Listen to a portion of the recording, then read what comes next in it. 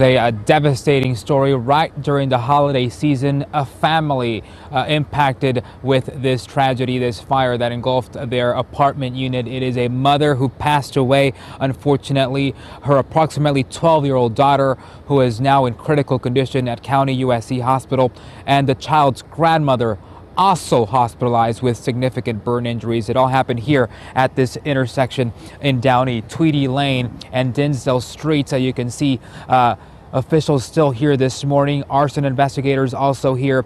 The structure there to the right, that blue two-story apartment complex, fully engulfed late last night with flames. Joining me here live this morning is Jorge Villanueva, Battalion Chief with the Downey Fire Department. Really a devastating story. You said you arrived here, you saw this structure fully engulfed in flames, those flames coming from the garage. Yes, so last night at 10:47 p.m., our Downey Fire Communications Center received a call of a reported apartment fire. Upon our units first arriving on scene, they reported heavy smoke and fire showing and coming from the garage area. Upon their initial actions, they found that there were reported victims trapped. We did have one victim outside that sustained burn injuries. And we want to say that person is the grandmother in this situation. So correct, that's reported to be the grandmother in this situation.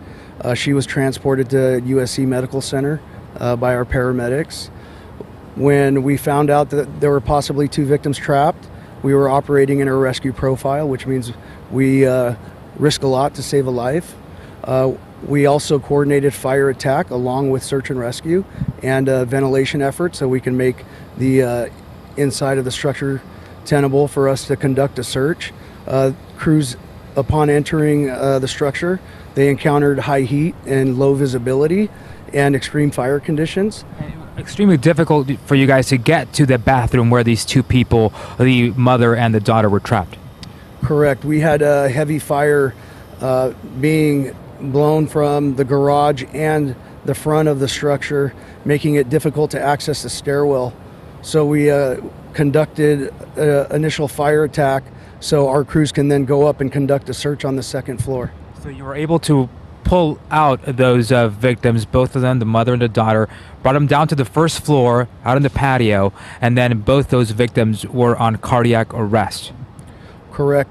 When those victims were brought out to the lawn, they were both in cardiac arrest. We had paramedics ready to begin treatment. So both victims were treated on site. One of the victims succumbed to the fire. Which is the mother. Reported to be the mother, yes, and the other victim was resuscitated and transported in critical condition to USC Medical Center as well. And you see this happening during the holiday season. This is a tragedy. What goes through your mind when something like this happens? It's extremely tragic. It's tragic for the family. The firefighters that perform their duties on a daily basis and see things like this, it's tragic for them too. The last thing we want to see is someone succumb to a fire, and that's our job to protect them from that. Jorge Villanueva here. Thank you with the Downey Fire Department this morning. Again, all those victims, all family members, the cause still under investigation this morning. We're live in Downey. Chris and Megan, I'll send it back to you.